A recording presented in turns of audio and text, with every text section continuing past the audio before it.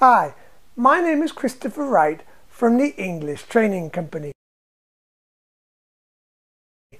and we help companies and professionals like you to become advanced business English speakers. And today's topic is communicating in English versus making mistakes in English.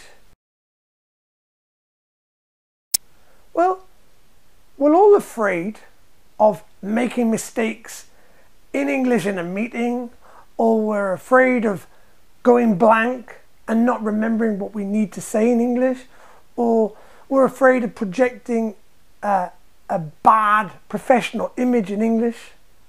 It's normal. Yeah? We're human. We all make mistakes.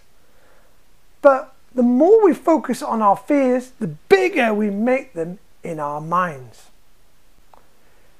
So here's the solution. We need to focus on what we can control and not what we can't control. And the way to increase our confidence when we're communicating in English is to focus on the things we can control. And here's a list of suggestions.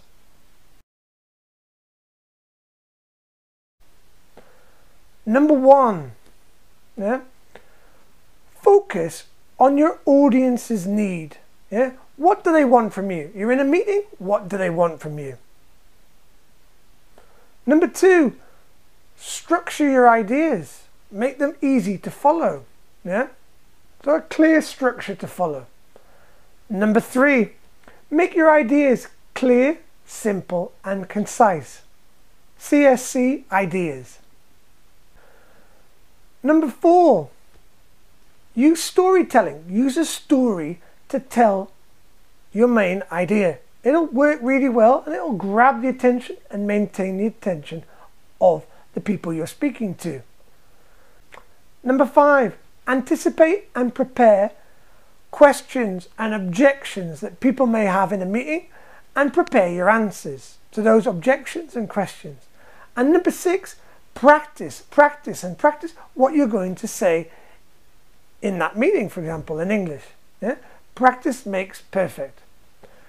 I hope this helps your professional English and your career. Thank you.